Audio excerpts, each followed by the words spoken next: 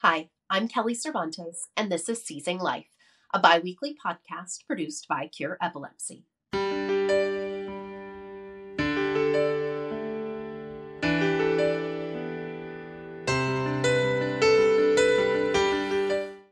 Today on Seizing Life, I'm happy to welcome Dr. Alice Lamb to the podcast. Dr. Lamb is a neurologist and principal investigator at Massachusetts General Hospital in Boston, where her lab explores the interface between epilepsy, neurodegenerative diseases, and cognition. She is here today to discuss the potential impacts that epilepsy can have on cognition and memory. Dr. Lamb, thank you so much for joining us today. I'm very excited to have this conversation because I don't know that I have come across anyone who has been touched by epilepsy in one way or another that is not had questions about the impacts on the brain and memory. So I think this is going to be a great conversation. I want to start off, though, by just a sort of establishing a groundwork for what is happening in the brain when a seizure occurs. Great question, Kelly, and thanks for inviting me to the podcast. It's a real pleasure to be here. All right, so let's start with seizures. The way I explain seizures to patients is think of them like an electrical storm happening in the brain. And the electrical storm can be happening in one small place in the brain, and it may just stay in that small place, or it could be happening all over the brain all at once. And the symptoms that people have during seizures are related to where that storm is taking place in the brain. And so those symptoms can certainly affect cognition, which we'll talk about later, I'm sure. But even after the storm is done, there's something that we call a post-ictal state, and think about that as sort of the aftermath of the storm, sort of the wreckage that the storm caused. And that can also be associated with symptoms and certainly with cognitive symptoms as well. Okay, so now that we know what is happening in the brain when a seizure occurs, can you talk to us about the short-term impact of seizures on the brain? So you mentioned it sort of depends on where in the brain the seizure is occurring, but what are those sort of clinical, known, common and not so common, short-term impacts of a seizure? Great question. So when I think about the short-term impacts of the seizure, it really depends on a few things. As you said, location matters. Also, what kind of seizure it is. Is it a seizure where someone's having a convulsion, whole body convulsion, and it's going on for a long time or not? So how long the seizure lasts also matters when we think about sort of the short-term, damage that might be caused. So we know that when people have long convulsive seizures, those are the seizures that put them at most risk for having, brain damage. And when I say brain damage, we're talking about, injury to or loss of, death of brain cells, essentially. And so typically I think of those as happening in these prolonged seizures that last for, tens of minutes to hours, things like that. But seizures that last for a much shorter time, seconds, a minute, may not be associated with, clear physical damage that we can see, at least. That's how I think about the short-term impacts of in terms of physical damage. Now, there's also cognitive effects of seizures as well when the seizure is going on, of course. And seizures can affect, normal cognitive processes. Almost think of it like, a thunderstorm that's going to affect your cell phone reception, right? It's kind of like that. It can kind of scramble the signals of the brain that would normally be helping you think and remember things. So during a seizure, someone, as part of the symptoms of the seizure, people may not be aware of the world around them, right? So it can look like they're awake, their eyes might be open, but, you could, call their name, you could wave your hand in front of their face, they would be totally unaware of what's going on around them. And so if they're unaware of what's going on, basically nothing around the world is getting into their brains, they're not going to be able to remember that afterwards, right? So people will often, say like, my memory is really affected, during the seizure because I don't remember anything around the seizure. It's kind of a subtle distinction, I'll say. It's not so much a memory issue at that point. It's more of how much you were actually aware of during that point. Does that make sense? That makes total sense. I love your analogy to, the scrambled cell reception. You're not even able, your brain's not able to receive additional input at that time, which is why you can have that sort of buffer of memory loss, certainly during, but the immediate before and after as well. That makes so much sense to me. I want to focus specifically for a moment on children, on pediatric patients. Clearly, a child's brain is still growing, it is still developing. And I think that's one of the reasons that, epilepsy is scary regardless, but when you're talking about a developing brain, it adds an extra layer of uncertainty and fear to the mix. You talk about the different seizure types, you talk about the different places in the brain where they're occurring, but there's also the impact of seizures occurring over and over and over again and sort of the compounded effect of that. And so I wonder what traditionally is that long-term effect of seizures over the course of time in a developing child's brain. Everybody's different. Every child is different, right? And the reasons that a child may develop epilepsy can vary wildly, right? In terms of, maybe they had an injury, a brain injury at birth, or, a malformation of the brain that they were born with that causes their epilepsy. Or maybe they have a certain type of disease or condition that's a progressive condition that also causes epilepsy as part of it, right? So, each of these cases is a bit unique in terms of, what the kind of expected trajectory is. Is there a single injury that sort of the child is going to be living with, that may also be causing seizures over time? Or is there a progressive disease, right, that has its own kind of implications in terms of what might be expected in the future, right? So all those things differ. If I can generalize, I'll try to generalize here. So seizures can definitely affect brain development, right? And for many different reasons. And so you can think about, let me just talk about some studies that people have done looking at this, right? So people have looked at kids who have a certain kind of epilepsy called temporal lobe epilepsy, right? And they've looked at, kind of tests of learning and memory over time and how learning and memory performance develops over time, essentially.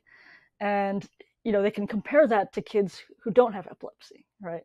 So we know that, as the brain normally develops, your learning and memory performance, gets better and better over time, and it peaks at a certain point, right? And in kids who have temporal lobe epilepsy, what we know is that their rate of developing these learning and memory skills is slower than in kids who don't have epilepsy, right? And not only is the rate slower, but these kids with epilepsy may not hit sort of the peak level of memory and learning performance that a child without epilepsy might achieve, right? So there are these developmental aspects, but what I'll say is it can be really hard to disentangle seizures, the effects of seizures on these kinds of developmental aspects, from other brain abnormalities that are associated with seizures, right? So you can imagine, why do these kids have temporal lobe epilepsy? Was there something in their brain, something that related to the connectivity, the way their brain cells were connected? Or was there, some sort of anatomical abnormality or a structural abnormality in the brain that led to them having temporal lobe epilepsy? And so maybe it's not the seizures themselves that are causing this problem, this change in development, but maybe it's, this underlying brain abnormality that makes it so that they aren't able to learn as quickly or reach that same level of performance as someone who doesn't have epilepsy. So these things can be, in real life, they can be really difficult to disentangle sometimes. That's an excellent point. Epilepsy has so many comorbidities that you are working through. It's hard to figure out what is exclusively the cause of seizures versus something else. Hi, this is Brandon from Cure Epilepsy. Did you know that 30% of those diagnosed with epilepsy do not respond to current medications? That is why, for over 20 years, Cure Epilepsy has been dedicated to funding patient-focused research to find a cure for epilepsy. Learn more about our mission and our research by visiting cureepilepsy.org. Now back to Seizing Life. So I sort of wonder, are you able to find more clarity in that conundrum with adults? What do you see in adults where there is a developed brain, where it's easier to compare? You can look at an MRI from now and 5 years later, and there's going to be more consistency as opposed to with a growing and developing brain. What can you see about the impacts of seizures in an adult in terms of cognition and memory? Yeah. So in adults, it's obviously, as you said, different because the brain has largely developed, and now we're talking about, you've reached a certain level of function, and we're thinking about, is this function going to decline over time due to continued seizures, right? So what I'll say there is that, again, it still depends. Everyone's a little different again, and even in adults, there's an underlying cause for many people to be having seizures as adults, right? So we have to take things like that into account too. I do often counsel my patients in terms of thinking about long-term effects of uncontrolled seizures, that these can be associated with longer-term kind of decline in cognition and in memory. I think a good example of that is, we take care of a lot of patients who have what we call medication refractory epilepsy. They have continued seizures despite medications, and many of them often think about undergoing epilepsy surgery, right, as a way to treat their seizures.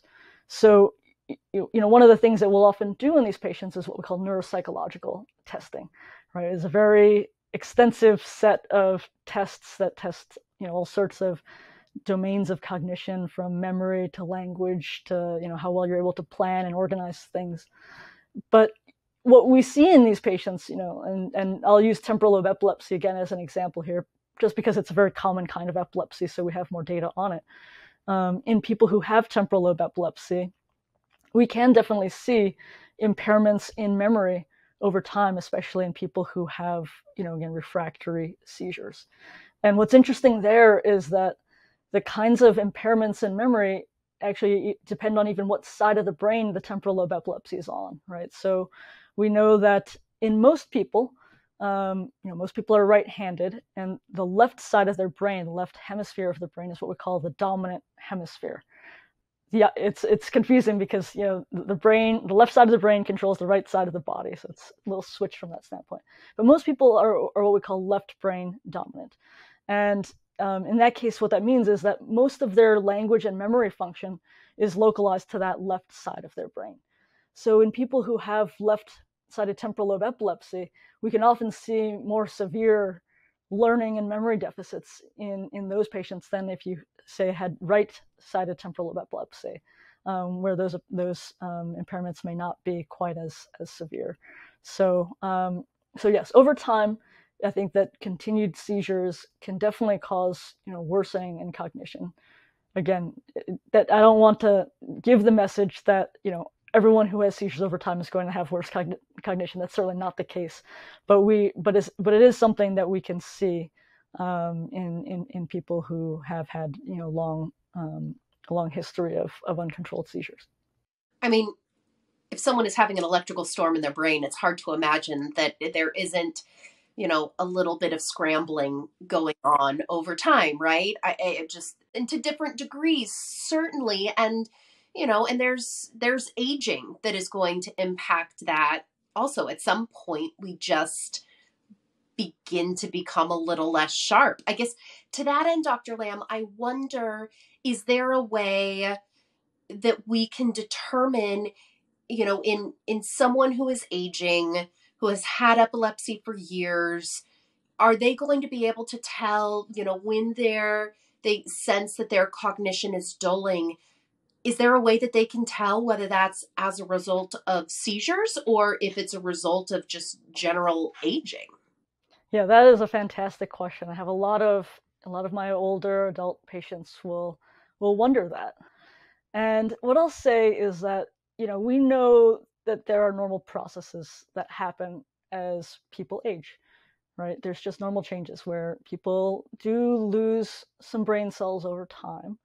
We lose some of the connections between our brain cells over time, right? And so these kinds of brain structure changes will affect, thinking as we get older. But generally, normal aging shouldn't affect your function, your daily function that much, right? You might notice things like, I'm a little slower at doing this than I used to be. Maybe it takes me a little longer to put together a complicated recipe in the kitchen than it used to, right? I'm not as good as multitasking as I used to be. Things like that, where there are these like subtle things that people will notice over time.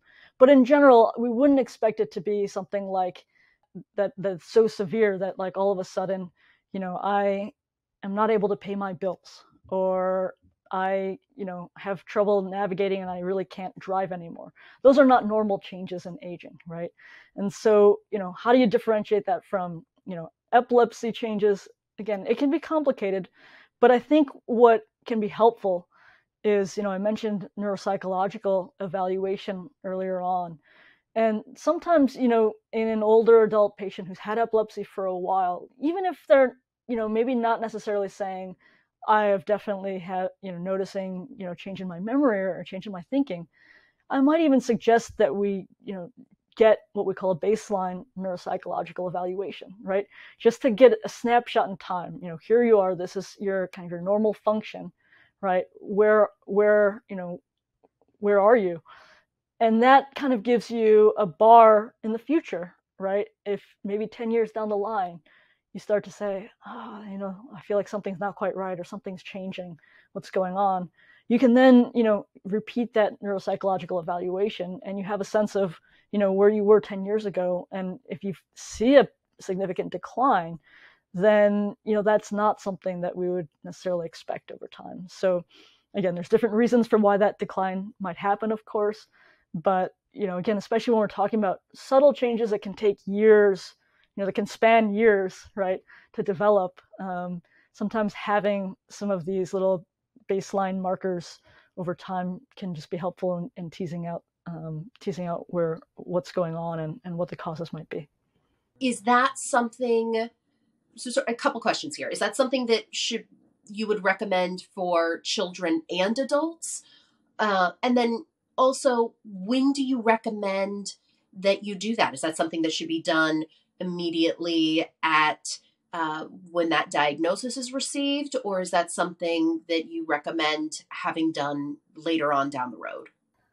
Yeah, so again, it depends on the individual. I think in kids, and again, disclosure, I don't actually see kids in my clinic, but obviously it's an area, it's a time, as we talked about earlier, of rapid development, brain development. And so in a child who has active epilepsy and there's concerns about whether they're developing appropriately and things like that, I think that getting neuropsychological evaluations in kids certainly makes sense. And again, to assess sort of shorter and longer term impacts of seizures and medications and things like that. And also to help with, guiding what kinds of resources and supports the child could benefit from, right, in terms of school and these IEPs that we talked about.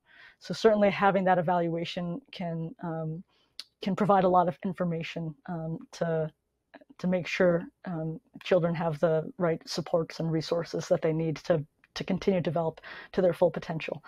In adults, it's a little different because the brain's developed and we have to think about what we might expect. And, so I think about things like what the underlying cause of seizures is in adults, right? So would I necessarily get neuropsychological testing on someone who's just been diagnosed with epilepsy?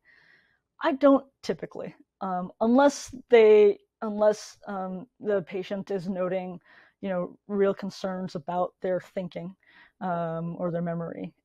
Then we might talk about that.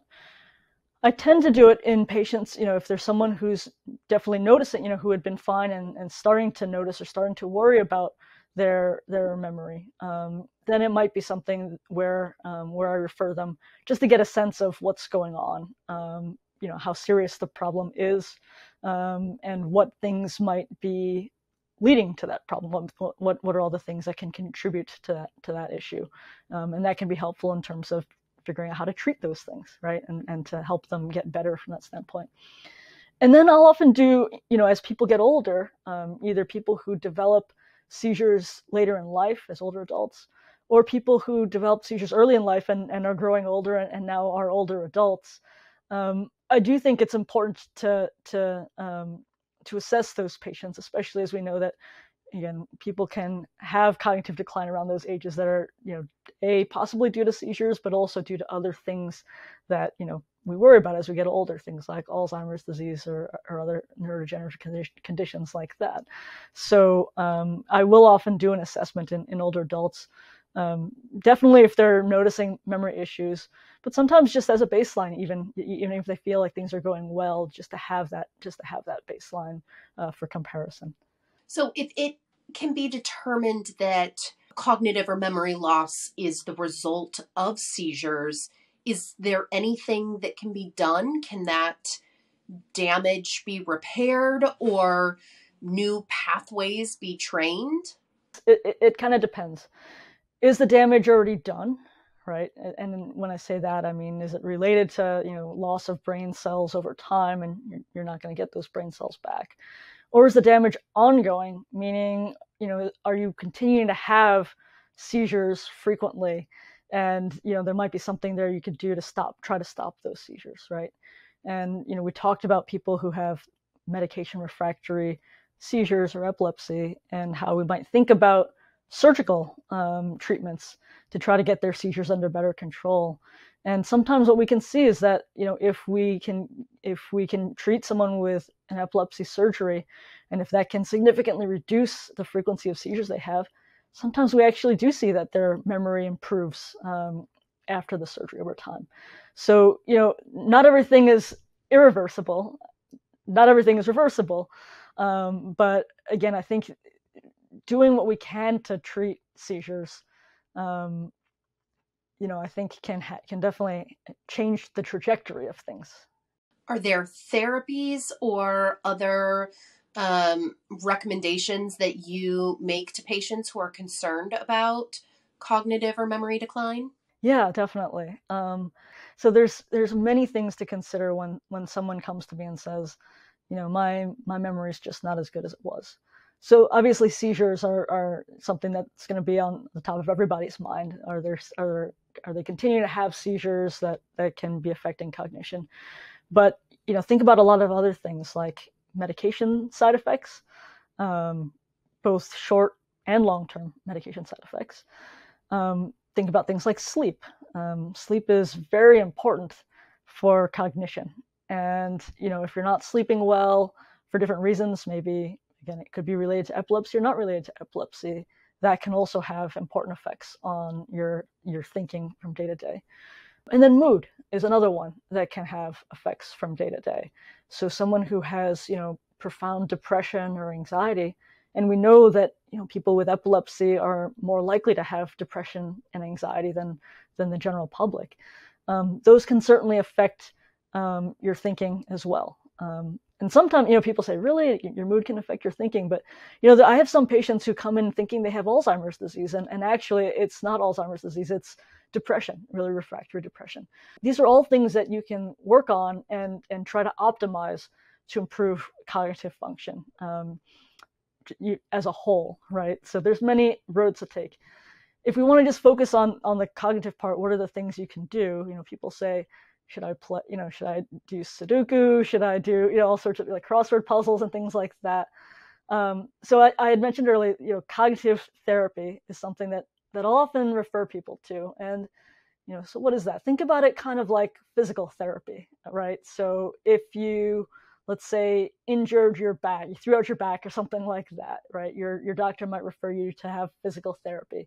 And the idea there would be to, kind of help you recover, right? But also strengthen the different muscles you need, the core muscles, so that you don't injure your back again, or at least so that you can manage and get what you need to do done, right, despite this back pain. So cognitive therapy is sort of like that from the standpoint of, let's say you have some cognitive impairments that are related to seizures. It may be a very specific kind of cognitive impairment, right? Maybe it's just memory, right? So there are things that you could do that can help compensate for those memory problems, right? So writing lists, having calendars, checklists, things like that, right? And so cognitive therapists can be very helpful in terms of, assessing where the problem is, and then helping you come up with strategies or, even exercises to kind of strengthen other areas that can be strengthened to help you function better overall, right? So that's cognitive therapy. Now, there are other programs that are available. So one of them is called Hopscotch. Yes, we did an episode recently on the Hopscotch program. Refresh our memories about that one. I was just going to refer people to that episode. So basically, this is a program. My understanding of it is that it's like a self-management program. It's run out of Dartmouth Hitchcock Medical Center, but they have this kind of remote thing where they can help people. The idea is that there are these like personalized sessions that you have with like a cognitive coach, basically, that kind of helps you, and it's focused on cognitive impairments and how you can deal with those impairments and still kind of improve your quality of life, essentially. So they've actually done like studies. They've published studies looking at how effective this program is, and have shown that it can improve quality of life in people who do have cognitive impairments related to epilepsy. That's a great program, and hopefully it can be expanded, or there can be other programs like it in the future that can be resources for people. Now, that's mainly for adults and possibly adolescents. Thinking about resources for kids, and again, I'm not a pediatric specialist, but with kids, it's if parents are concerned about cognitive issues, memory problems or thinking problems in their kids, and whether they're developing appropriately or not, this is something that you should absolutely talk with your pediatrician, with your neurologist about. And also, it's really important to involve your child's school early on, because you can work with teachers at the school to develop what's called an IEP, right? Individualized education plan, I believe, where essentially, you can work with them to set, goals in terms of learning for your child, and to make sure that your child has the right resources and supports in place to be able to learn effectively at school, right? Absolutely. I think that those are all incredible programs and great advice. I want to go back a little bit earlier to something that you said regarding epilepsy surgery. And I know that epilepsy surgery is becoming much more mainstream, in large part because it can be done significantly less invasively than it was even, 5-10 years ago. But I think it's still kind of scary for some people, right? That, it's definitely scary. Yeah. It's a brain surgery. Brain surgery, right? So, Yeah. The idea is that, hopefully, to prevent these cognition and memory issues, you want to stop the seizures, which are potentially making this worse. So you do the surgery, but can the surgery have its own cognitive and memory side effects, or are those rare, or are you exchanging one set of issues for another or not? Yeah, it's complicated and it's scary for sure, for a lot of patients. And I have a lot of patients where, I bring up the idea and many of them are like, nope, don't touch my brain, right? And, everyone has kind of a different approach to it and different, just feeling about it. What I'll say is it's a very individualized thing. Epilepsy surgery, you really can't talk in generalities because it's highly individualized. It depends on, what kind of seizures you have, where they come from in the brain, and again, where they're located, because that really has a big impact in terms of the effect a surgery might have, right? So these are things that I would definitely, if you're thinking about them or worried about them, definitely bring these up with your epileptologist, with a neurosurgeon, that you're working with, because it's important for them to know what's important to you, right?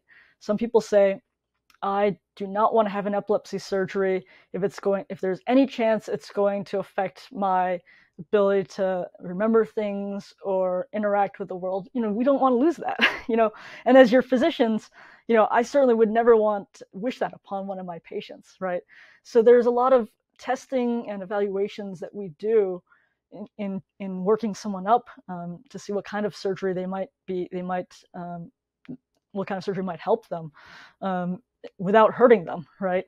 And so what your expectations are, or what your hopes are, from a surgery outcome is really important. It's a really important discussion to have with your neurologist and your neurosurgeon, to understand those changes. I think the most common treatment for seizures, the first treatment for seizures, is medications, and they can have drastic side effects. And I wonder, you sort of touched on this a little bit earlier, but what are the short-term effects for some of these medications? And also, what are do some of these have long-term side effects that patients need to be aware of, generally, but, certainly in terms of cognition and memory? Yeah, that's another complicated question. So medications can definitely affect cognition. A lot of patients of mine will say, like, yeah, that medicine caused me to be really loopy or really spacey, or I couldn't have a conversation on that medicine. Those are short-term side effects, meaning if you were to stop taking that medication, I would expect those symptoms to go away, to clear up basically as the medication comes out of your system. And so those, there are some medicines that tend to cause those kinds of problems more than other medications. But what I'll say is that it also can vary a lot from person to person.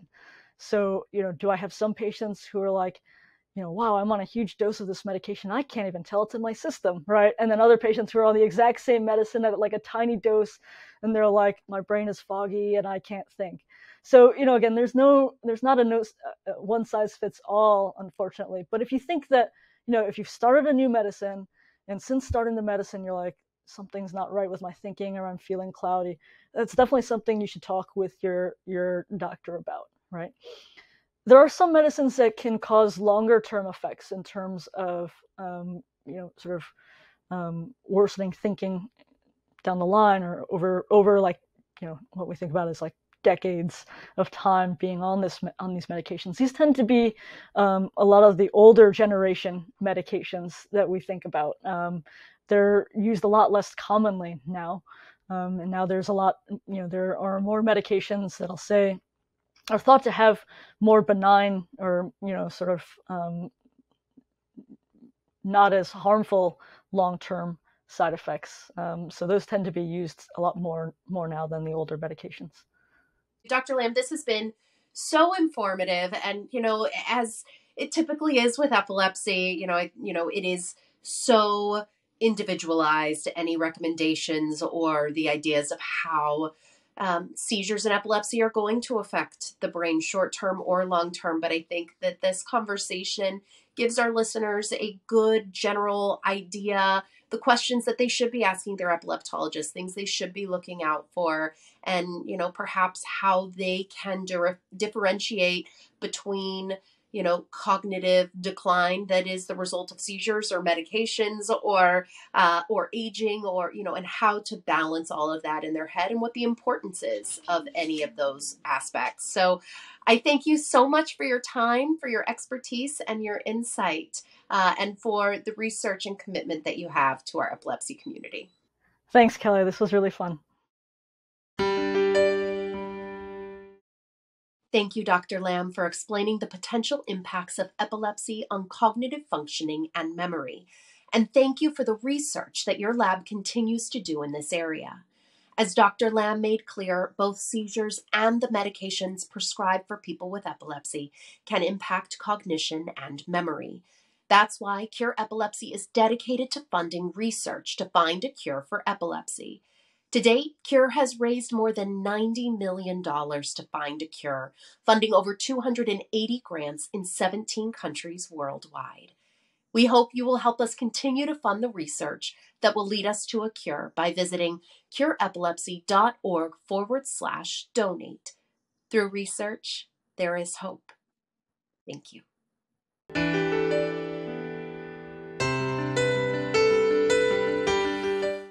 The opinions expressed in this podcast do not necessarily reflect the views of Cure Epilepsy. The information contained herein is provided for general information only and does not offer medical advice or recommendations. Individuals should not rely on this information as a substitute for consultations with qualified healthcare professionals who are familiar with individual medical conditions and needs. Cure Epilepsy strongly recommends that care and treatment decisions related to epilepsy and any other medical conditions be made in consultation with the patient's physician or other qualified healthcare professionals who are familiar with the individual's specific health situation.